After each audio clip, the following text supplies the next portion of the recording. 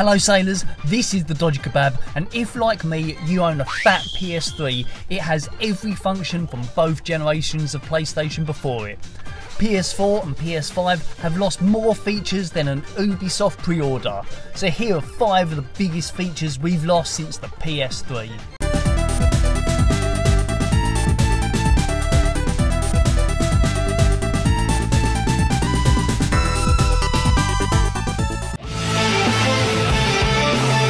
For most games, PlayStation pads are great to use, and I'd argue that the DualSense is the greatest controller for general gaming ever created.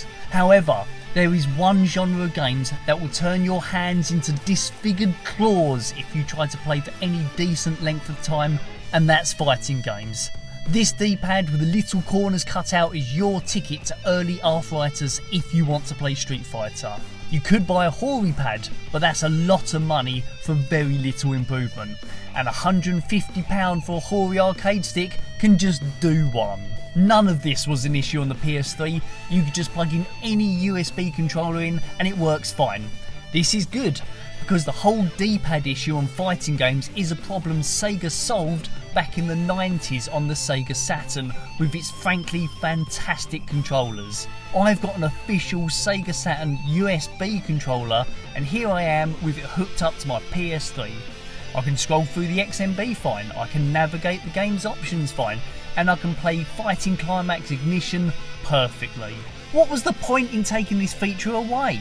How did crushing finger cramp help anyone apart from Hori to sell everyone ludicrously overpriced aftermarket controllers? I've just answered my own question.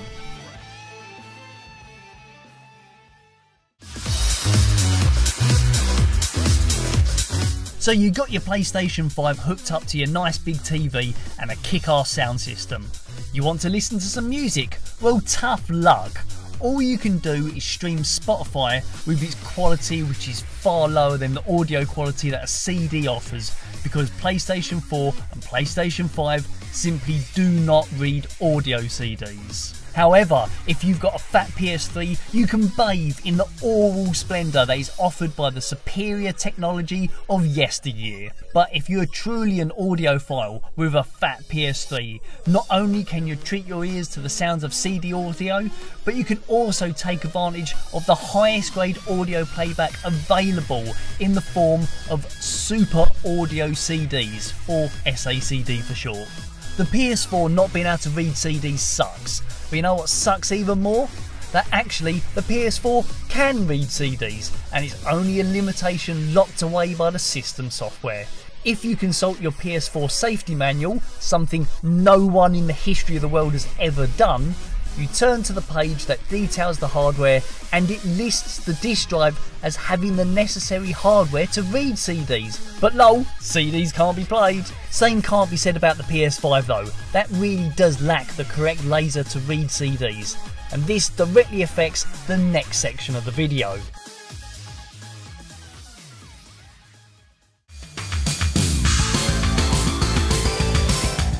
The fat PS3 is truly the king of backwards compatibility. Chuck in a PS1 disc and it will work. Same with a PS2 disc. If you look at a fat PS3 motherboard, it has this, which is both the CPU and GPU from the PS2 all in one chip, and PS games are done through near perfect emulation. However, if you want to play any of the Docker demo series of games from the PS1, well, you can forget it. These games require you to have a pocket station plugged in, and the PS3 wants to act like a dickhead about it. You see, I have the official USB memory card adapter for the PS3. This device reads PS1 and PS2 memory cards and allows you to transfer your old save games to your PS3. If you plug a pocket station into it, the PS3 will recognise it. It will even give it a special icon on the XMB. But if you play a game that requires the pocket station, all of a sudden the PS3 will get Alzheimer's and forget the pocket station's even plugged in. But pocket stations aside, being able to play almost every other PS1 and PS2 game on a fat PS3 is fantastic. What previous generation discs run natively on a PS4? Nothing! Absolutely nothing! PS1 and PS2 games should work under emulation fine. There is no excuse. It's simply Sony not being bothered to lift a damn finger. At least with the PS5, Sony has the excuse that CD discs simply won't work in the drive, so PS1 is out the question. PS2 is tricky because some games came on CD which won't work, and some games come on DVD which would work.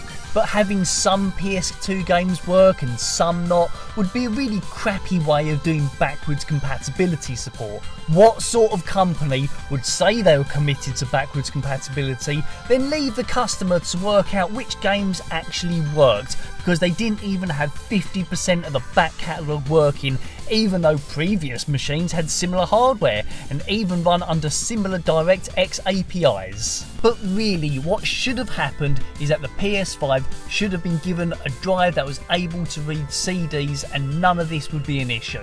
PS3 backwards compatibility for PS5 is just off the table because of how alien the hardware was, and to get a high compatibility emulator working would mean taking one of the PlayStation studios away from making games for a few years, which is probably not a good business move. All this means is that the fat PS3 was amazing.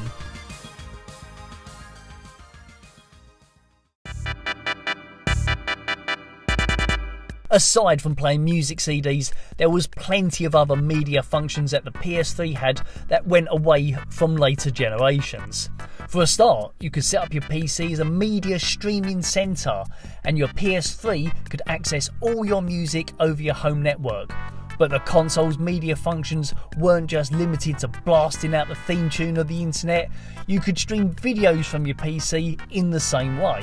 But one of the super unique functions came in the shape of an add-on called Play TV, which was an official USB digital TV receiver. Just plug this bad boy into the PS3 and now you've got all the functions that the ill-fated PSX had. You could watch live TV, you could record it straight to the PS3's hard drive. Hell, you could even export your recordings back to the XMB. 2 years after release, Sony even put out a free live chat update so you could talk to the other people on the PlayStation network who were watching Babe Station at the same time as you.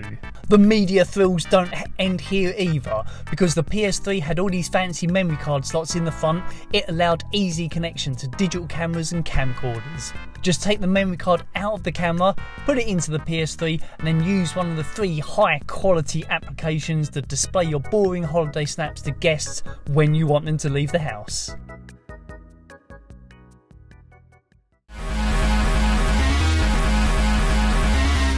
If you want to play online on the PS4 or PS5, you're going to have to stump up £50 a year for a PlayStation Plus subscription membership. This was not the case with the PS3. Online play was totally free. It's a shame that it's all finished, right? Well, here's the thing, it didn't.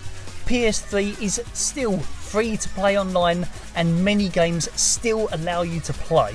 Want to play Deathmatch in GTA 4? Well, you still can. There are people out there right now having an absolute blast online, absolutely free of charge. I had a go. It's still great fun to play. Maybe you're more into Modern Warfare 2? Well, there's still many people still playing the game. I logged in to play a match and got decimated by people who've clearly never stopped playing the game for over 10 years now. Even Street Fighter 4 is still going. Not that many people still playing, and sometimes the connection is a bit ropey, but still, it's a game that is well over a decade old, yet the servers are still up for you to play on right now for free. Some game servers have been shut down though, like MotorStorm, but don't worry, private fan servers are starting to appear online that will bring these games back to life. Connecting to the PS Online Network emulated private server is really easy, and now you can play MotorStorm online again. But the game that is the most populated is Warhawk. This game is packed on the private server, and even voice chat is supported here. But the PS3 has another online trick up its sleeve, and it's this, Ad Hoc Party. This is an application for the PS3 that allows your PS3 to act as an online server for the PSP. You connect wirelessly from your PSP to your PS3, then choose one of the many online rooms and set up a party. So this means you can play PSP local link-up games like Monster Hunter, but online. All of this means is that the PS3 is a monster of a console, and it's very frustrating that later PlayStation consoles are missing these features. How about? Thanks for watching, guys. A like, subscribe and comment are very much appreciated. Plus, if you like what you saw, here are some links on the screen now to some of my other videos that I've made that you might like.